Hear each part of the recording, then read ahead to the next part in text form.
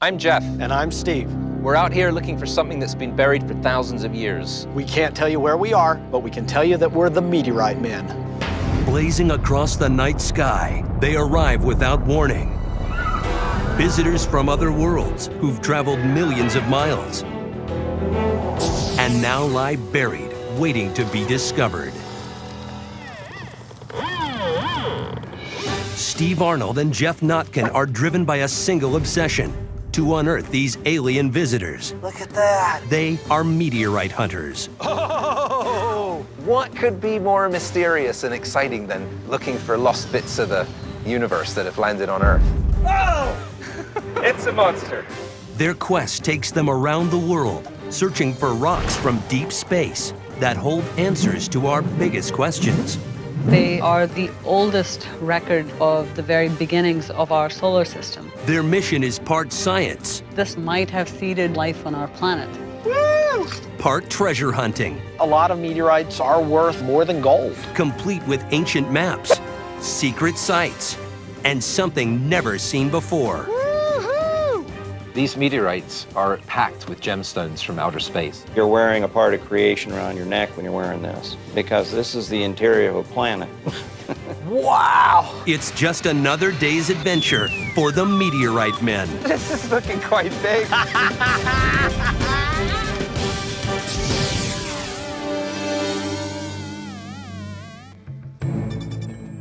Steve Arnold and Geoff Notkin are modern-day treasure hunters.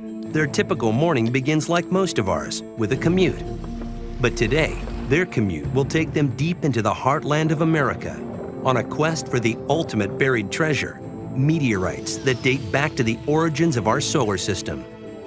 I became a meteorite hunter by accident. I was actually doing some research on how to do treasure hunting, and I ran across a newspaper story from 1890 where this lady had found a meteorite and had sold it to the chancellor of the University of Kansas. And I went, wow, meteorites were worth money over 100 years ago. I wonder if they're worth money today. Steve poured through public records and found old maps of meteorite finds.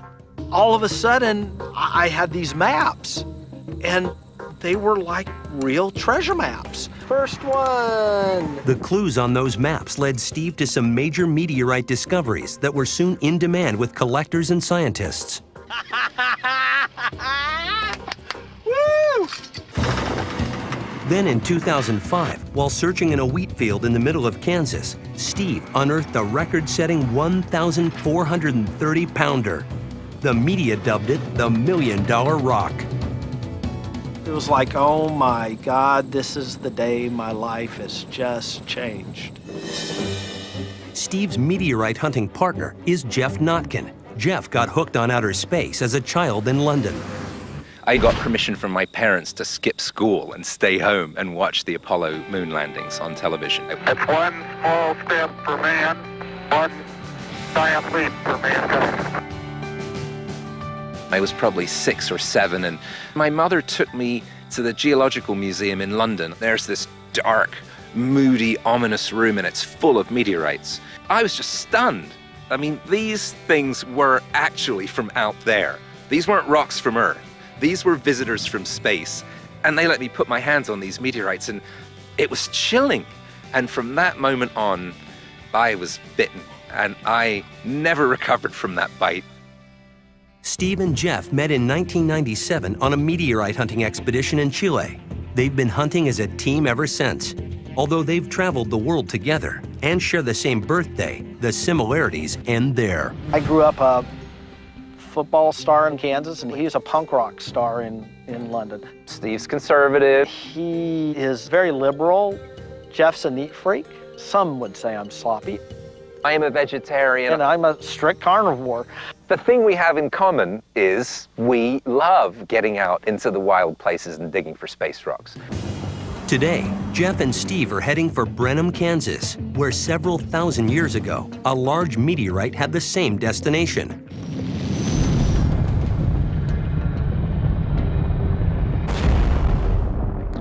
Their goal is to find remnants of that ancient rock. Well, look at what the wind blew in. How you doing? It was a tornado, actually. Yeah. I saw Dorothy on my way, and And Toto? I didn't see the dog, but she was standing. Pieces of the Brenham meteorite have been unearthed in these fields for more than a century. It was thought that everything had been recovered. That is, until Steve found his record-setting rock here. Everyone thought there can't possibly be any more meteorites there because people have been hunting since the 1880s. There probably isn't even a pea-sized piece left. That's what everyone thought except Steve. He just rocked the meteorite world.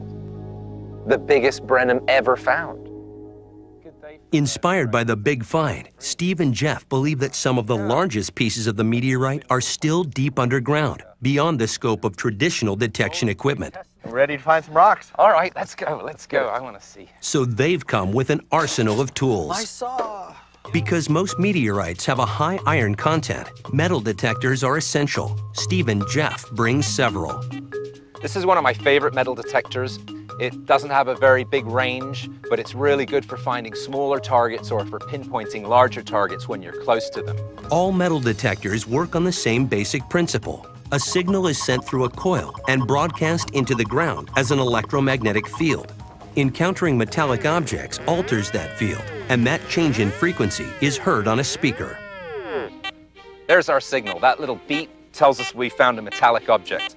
Unfortunately, by the time I get up to here, a couple of feet away, can't see the target anymore. This detector, you'll notice the coil is really big. And this allows us to go even deeper. But for meteorites even deeper underground, you need a detector with an even bigger coil. This is what we call the 1 meter coil. May look completely different from the other detectors, but basically it's the same thing. Here's the control box, sends a signal down this wire, and here's the coil that sends our electromagnetic pulse down into the ground looking for targets. This piece of equipment will find a meteorite 5, 6, 7, 8 feet underground if it's a large target. We love it. But Steve and Geoff need to think even bigger. So Steve designed the ultimate meteorite hunting weapon. This is probably kind of how the Wright brothers assembled their first airplane. Okay, let's lift this over. You don't go to your favorite mega store and go to the meteorite hunting aisle and find the stuff you need to hunt. How do these things get so tangled up on their own? To search large areas, Steve envisioned a giant metal detector that could be pulled by a truck or an ATV. If you want to find the big stuff, you gotta go big. His solution was a sled made of PVC pipe, big enough to carry a metal detecting coil 50 feet long. Oh yeah, don't forget the flag. Can we put a small English flag up there as well? Because there can't be any metal near the coil, plastic zip ties and duct tape are used to fasten it to the sled. Over the back. Fully assembled, the detector measures 126 square feet and can detect meteorites 10 to 20 feet deep.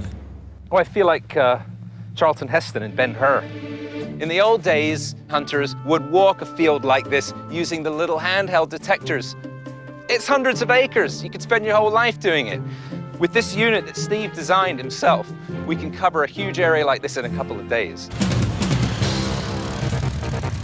But even with the best equipment, knowing where to search for the hidden rocks comes down to understanding just how the meteorite first made its entry into our atmosphere. Now, when an asteroid comes into the Earth's atmosphere, it usually will break up. The force on the mass is tremendous. It breaks up into multiple pieces. So the rock will come in, and as it comes in, the smaller pieces start to drop off, but the larger pieces with more inertia will go further. The landing zone is called a strewnfield because the meteorites are literally strewn along a path by the disintegrating meteor. At Brenham, that path spreads out over 9 square miles.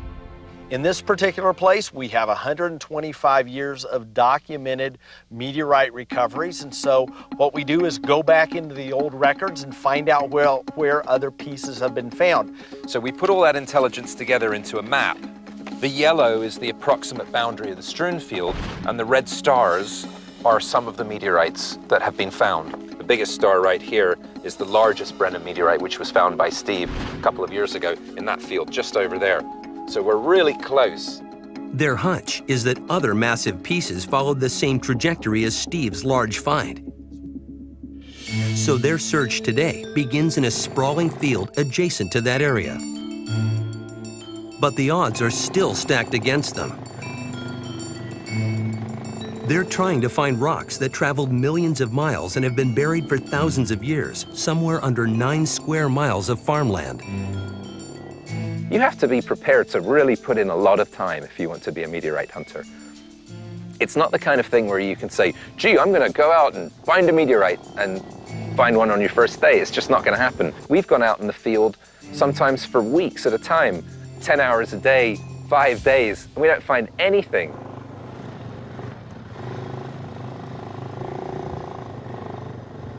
But today, just a few hours into the search, the huge detector picks up a strong signal, which could be the beacon of a meteorite buried deep beneath the surface. Right here, Geoff, I think.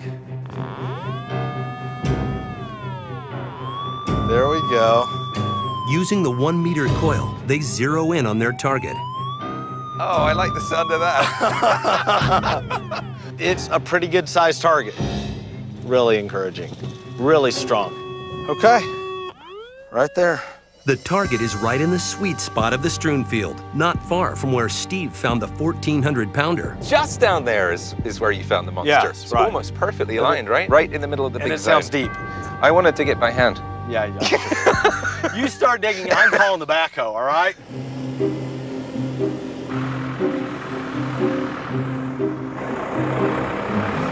Okay, Dan, we did an exact pinpoint. That flag's right on top of it.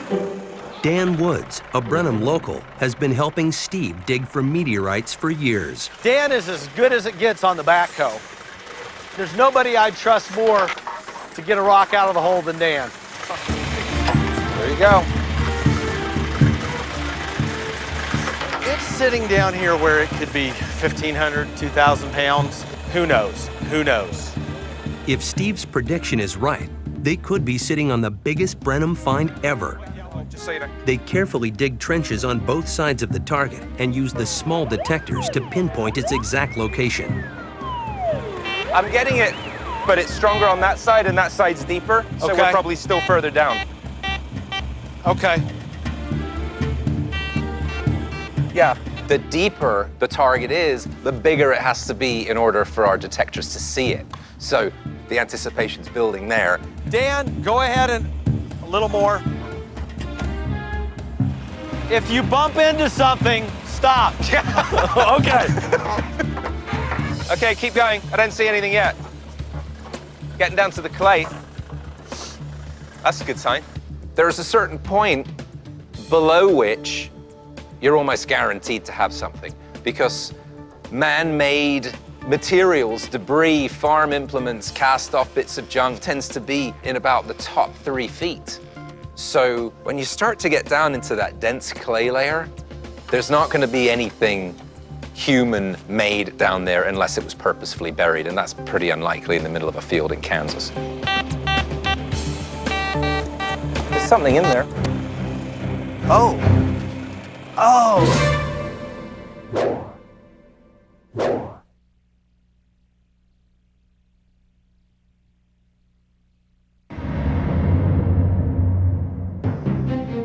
Steve and Geoff, the Meteorite Men, are closing in on their target, what they believe is a large meteorite buried deep under this wheat field in Brenham, Kansas. There's something in there. Oh. Oh. What is it? That doesn't look very encouraging. No, it doesn't. Let's take a little bit off of here. And Dan, let's go slowly right here on the top.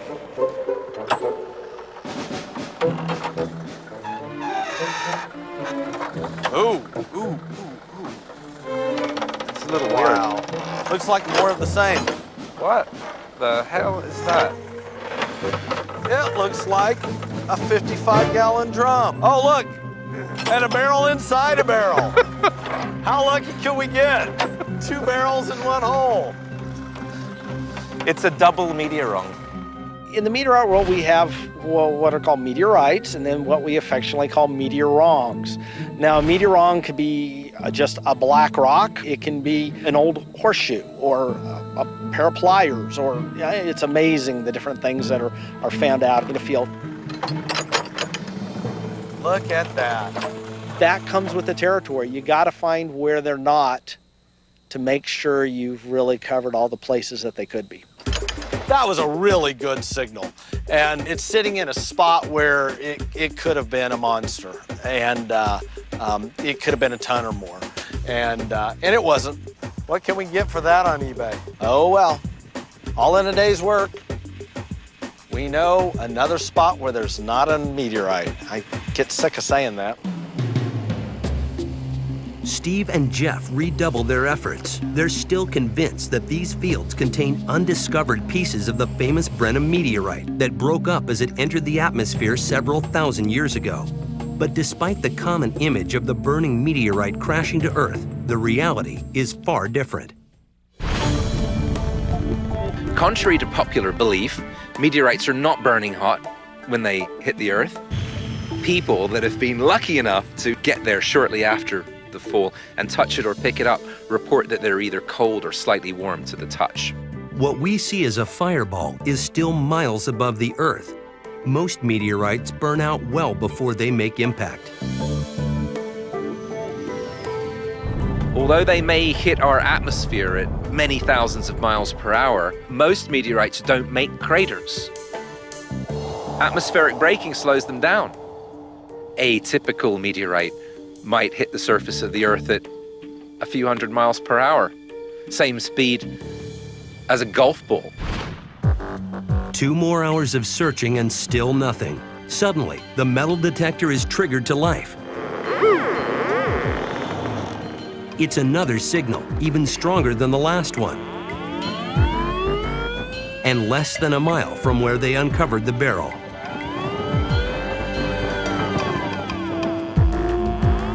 We're getting a longer signal this way than this way. Yeah. Backhoe? All right. I'm not guessing this time. Yeah, it doesn't seem to pay when we guess. We end up with trash. It just embarrasses you. Yeah.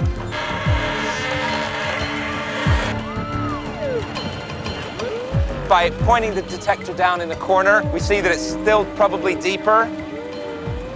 And the signal is a lot louder on this side. So the target's a little closer to that. You're good. Deeper's always good. The further underground we go, the older the layers are. And so it's time travel. 250 years ago, there wouldn't have been anyone out here that knew how to work iron and steel. So once we get below that time period, there's nothing human anymore. The only things down there may be extraterrestrial. Oh, wow. Right here. Okay, let's jump in the hole with the shovels, dig it out by hand. Yeah, we're getting close. I don't want to knock the top off. Oh. What's happened is we've just hit this little pocket, and it looks like there's some little crystals in there, so we could have just encountered the outer corroded layer of a meteorite. So we're taking it real easy.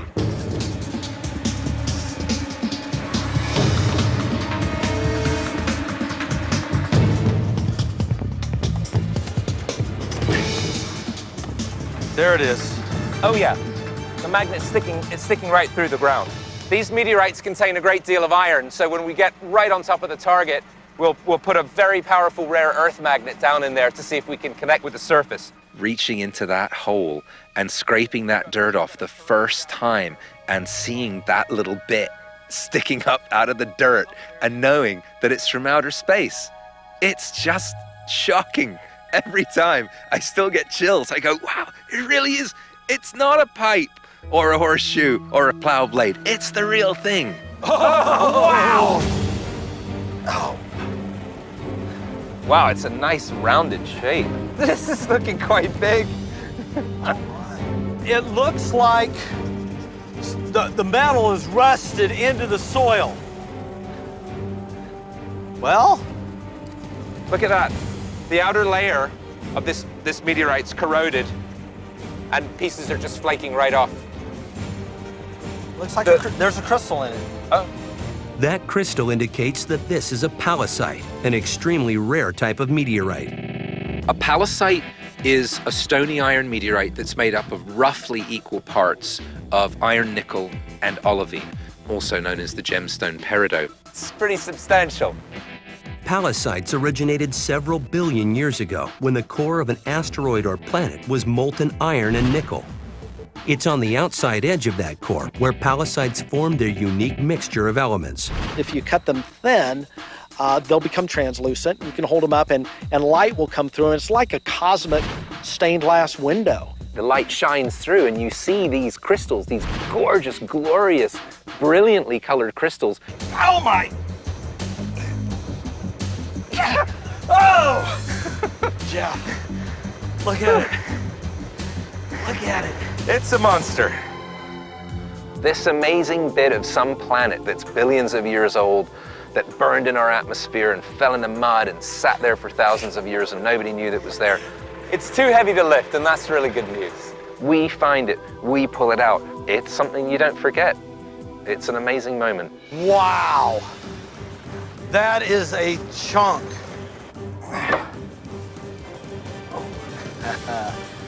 Not only has it been reintroduced to sunlight, but we are the first humans ever to see this visitor from outer space. At 230 pounds, this pallasite ranks in the top 1% of all meteorite finds in the world. It's kind of a special moment for us. And proves that Steve and Geoff's hunch was right about there being more meteorites in the Brenham strewnfield. They're now convinced that there are even more treasures to uncover here, and they're determined to get to them first. That sounds really big.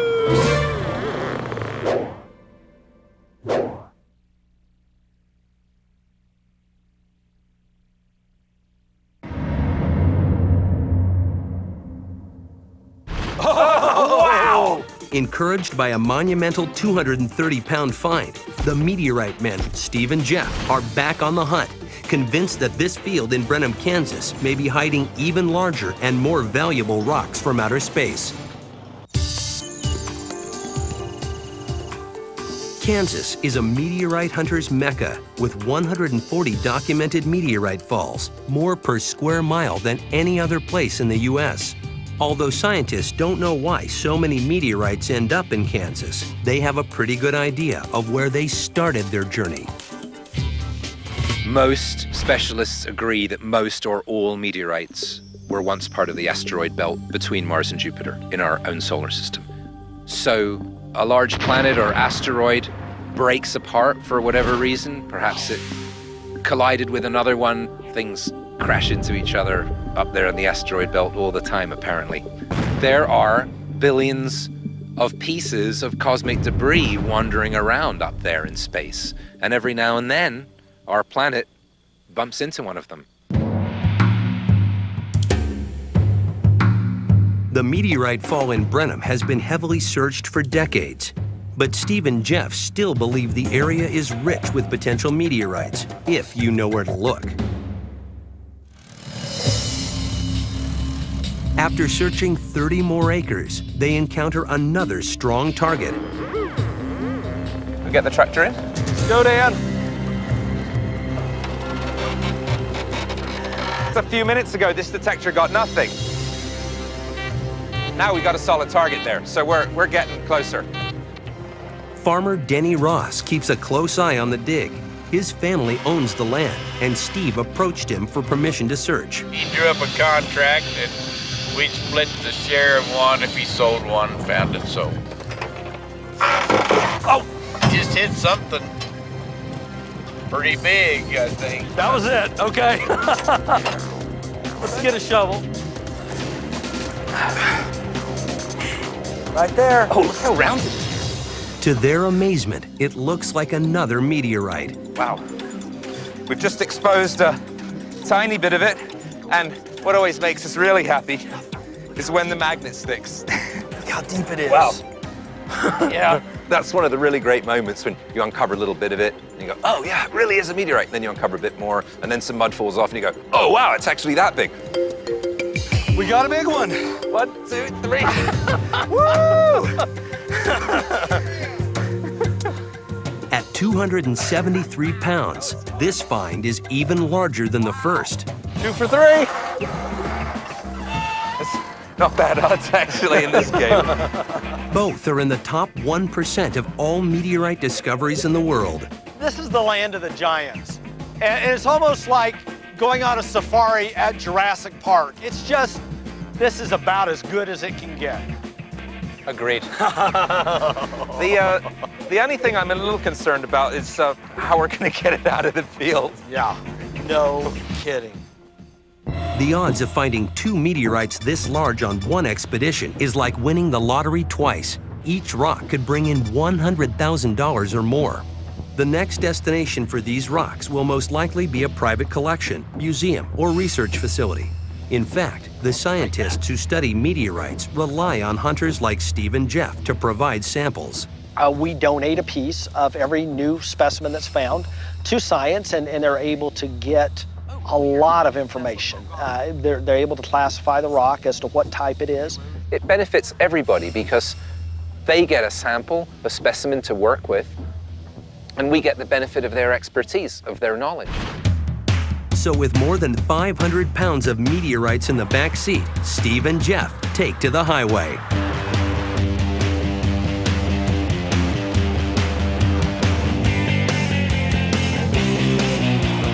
Their 1,000-mile journey ends at Arizona State University, home of one of the top meteorite studies programs in the nation. Before entering the research center, they give their space rocks a good cleaning and remove a sample slice to be used for testing. Lawrence Garvey, the manager of the school's meteorite collection, takes the sample and preps it to be analyzed. We're just going to do a very rough polish. ASU's I-beam lab has a particle accelerator. It's one of the few instruments that can quickly determine if Steve and Geoff's find is extraterrestrial or just an ordinary rock from Kansas. Okay, let's start a spectrum right here. It does it by firing a beam of protons into a solid target. Based on the energy released by the collision, scientists can determine the exact composition of the rock atom by atom. They are looking for an abundance of nickel and iron, a mix rarely found in rocks on Earth. In less than 10 seconds, and I can already see the nickel peak, these 2 peaks right here.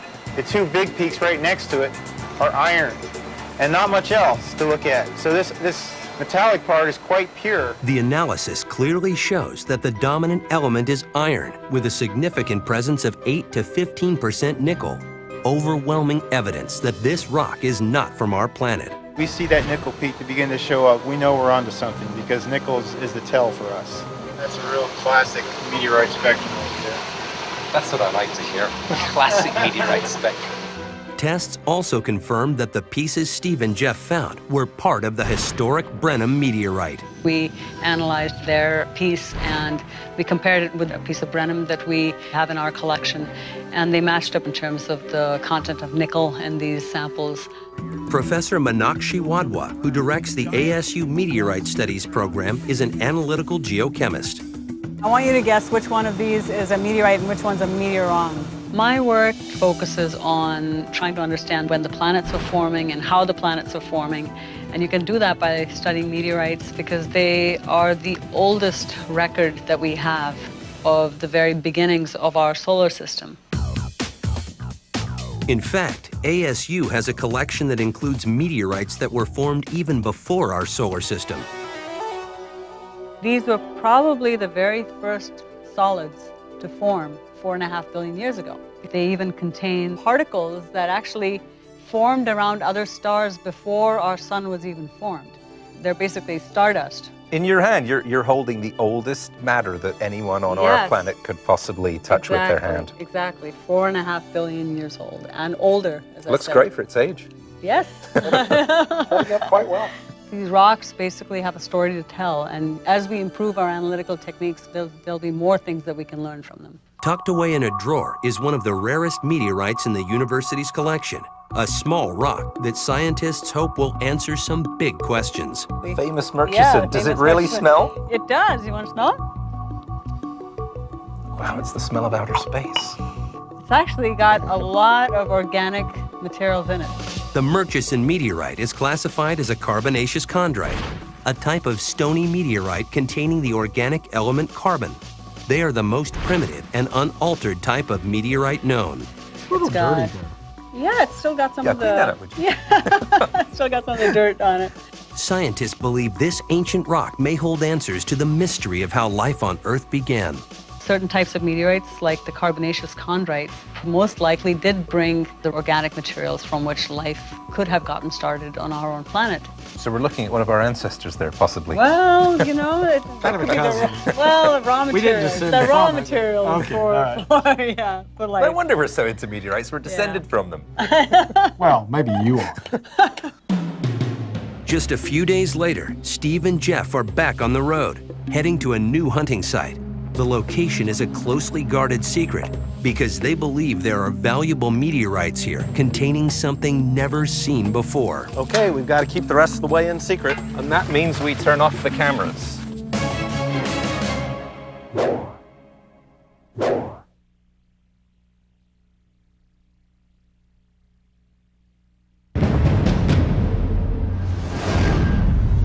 The Meteorite Men, Steve Arnold and Geoff Notkin, We're getting a signal. have found 2 huge meteorites at Brenham, Kansas. Like 1, 2, 3. Today, they're heading back out to the field to a site they simply call Alpha. They're keeping the exact location under wraps because they believe there are meteorites here that contain something rare and extremely valuable. Turn off the cameras. Before filming is allowed in the site, the camera crew must sign confidentiality agreements promising not to reveal the location. Welcome to what we call the Alpha Site. This is one of our favorite meteorite hunting grounds. Come on, Steve. Let's go find some meteorites. Like Brenham, the Alpha site is a location where meteorites have been found in the past. But unlike Brenham, which had been searched heavily, there are very few documented finds at Alpha. In fact, there was no existing strewnfield map to give them an idea of how far the fall extended, so they had to make their own. In essence, they are hunting in virgin territory. We're looking at about, what, 7 miles now? Yeah, maybe a little more. The exact location where we are today is right on the center line of the strewnfield. It's not an actual existing landmark, but it is a theoretical line that Steve plotted through the known area containing all meteorite finds from this fall.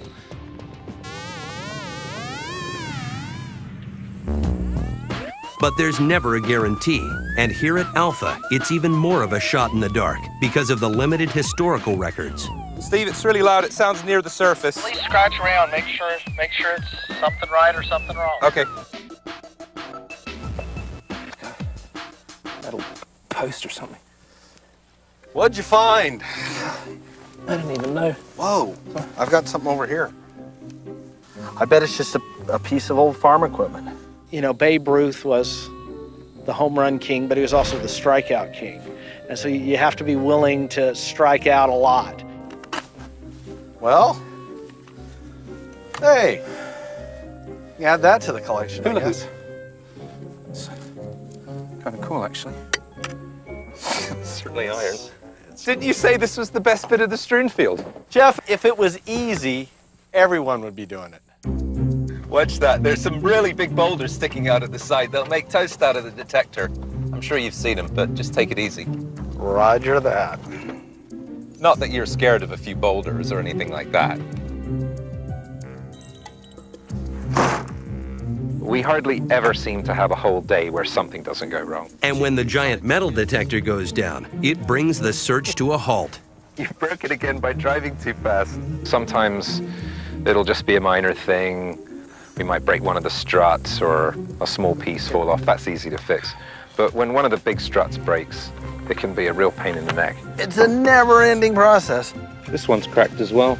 The more it breaks, the more a gargantuan assembly it becomes. Grab a couple paper towels. Set that down now. Go back there. Okay, hold that there. I think Steve likes to think of me as his butler. Here, Hold that. Geoff, can you clean this? Geoff, can you hand me that saw? Geoff, can you hold this pipe? So it's not exactly what you'd call high-tech work, but the perks are very good. After losing several hours, Steve and Geoff are back on the hunt. Hey, Geoff, that one sounded strong. I'm gonna check it. This smaller unit has a very limited range, and the fact that I'm getting a loud signal means that it's either a very big target or it's something really close to the surface, or possibly both. Let's see what we got here. The few documented meteorite finds at Alpha were buried closer to the surface, so Steve and Geoff have foregone the backhoe here. Shovels and sweat should be all they need to uncover a target.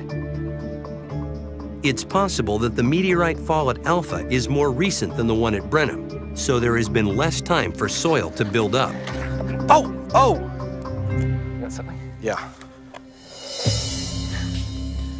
I don't want to hit it hard. Oh! Wow. Is it? Oh, yeah. Oh, yeah. Look That at the looks rust. really good. Dude! Finally! Look at that. That's potentially a nice shape. Yeah.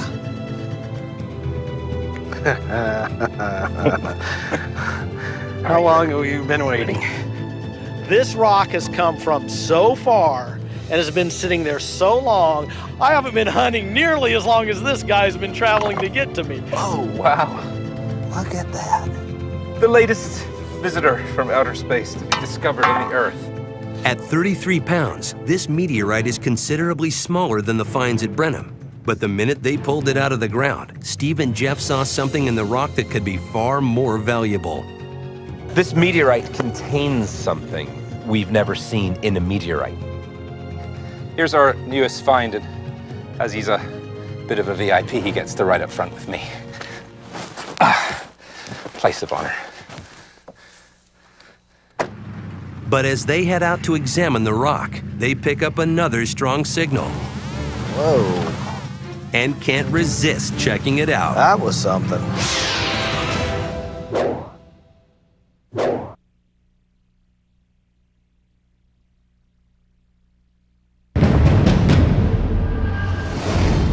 The Meteorite Men, Steve and Geoff, have hit pay dirt with a 33-pound find at their secret Alpha site. Oh, wow. Where they believe the meteorites contain a hidden treasure never seen before. Look at that. But as they head out to examine their latest find, they hit another strong signal. Whoa. That was something. You grabbed 2 detectors and no shovels. What can I tell you? I'm a gearhead.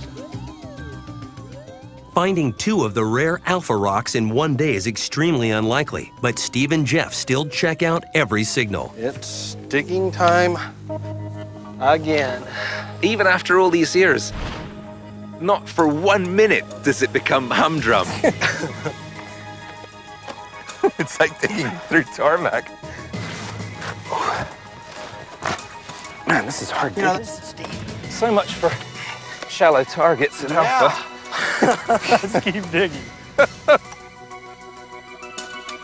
I never go, oh, do we have to dig up another meteorite? How tiresome. This could be an extraterrestrial visitor down here. Resting's not allowed. To go anywhere and even find one tiny meteorite is a great achievement. Ooh. Yeah, there's definitely something down there. Space is huge. Those fragments of debris from the asteroid belt could have gone anywhere. Away from Earth, into the sun, a million billion possibilities. A piece encounters the Earth's atmosphere, it doesn't melt, burn up completely. It falls to Earth, it doesn't fall in the ocean, it doesn't fall in the Arctic or in the rainforests. It actually lands somewhere where we might one day find it. It's definitely sticking to a magnet. Wow. It looks like a corner of a meteorite. I don't think it's a meteor wrong. We have overcome literally astronomical odds to find one. We may need to dig a fairly large hole to get this guy out. Exhausted but exhilarated, they're now in a flat-out race to dig it out before the sun sets. There's a nice little corner exposed. We might be able to lever it up from that. Oh, it's moving a little bit.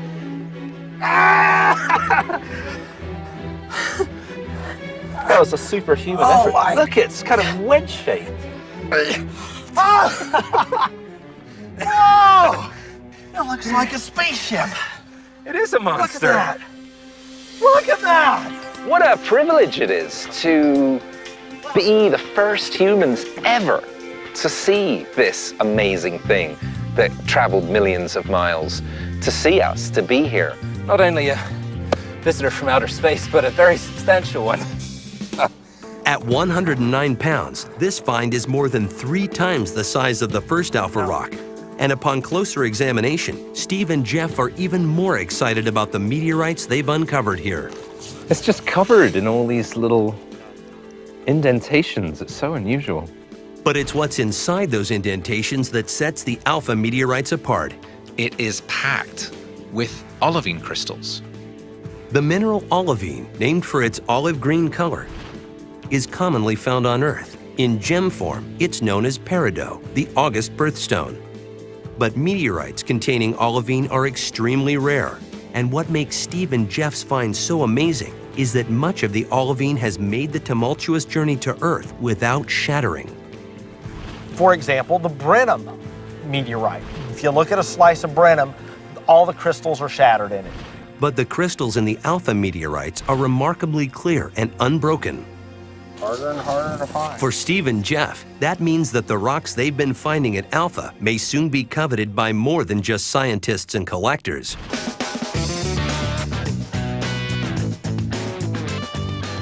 What's exciting is that we're finding quite a few of these crystals are gem quality. And so we are able to facet gemstones out of them.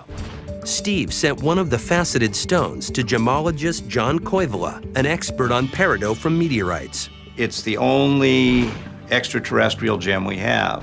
A good portion of the asteroid belt consists of rocks, basically, and then a few have the olivine grains. So it's a rarity to begin with, right in the asteroid belt. And how many of them are going to actually hit the Earth? Not many. So when one does hit, it's a rare occurrence. In the world of gems, rare equals pricey. Peridot found on Earth goes for about $60 a carat, while peridot from meteorites sells for more than $1,000 a carat. This is one of Steve Arnold's stones. Actually, this is very big for an extraterrestrial peridot, and it's very nice. So basically, you're wearing a part of creation around your neck when you're wearing this, because this is the interior of a planet. That's what it is. It's a piece of an interior of a planet. When you think about it, these meteorites are literally packed with gemstones from outer space. What's even more amazing is the discovery made by accident. The alpha stones, when cut and polished, display chatoyance, the mysterious light within the stone, similar to light reflecting in a cat's eye. Chatoyance has never been seen in a meteorite before.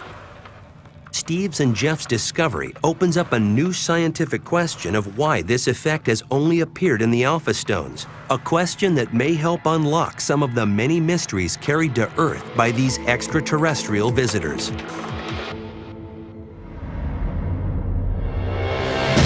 The Meteorite Men are a new breed of space explorer, seeking out hidden traces of our cosmic past buried deep beneath the surface of our planet. And their quest is just beginning. There are big meteorites out there waiting to be found. There are meteorites out there that probably landed yesterday that no one's seen, and there are meteorites out there that landed 1,000 years ago that nobody's seen. Come on, Steve, let's go find some meteorites. Let's go. We as humans are fascinated by mysteries, particularly the really big mysteries, like what is our place in the universe? Meteorites tell us something about the very deep past, 4.5 billion years ago when our solar system was just forming. It's kind of this unending quest of chasing down knowledge, But more than that, it's a chance for us to hold in our hand a little bit of the substance of space that has, against all odds, found its way to our planet. Hey, Geoff, sounds like we got something here.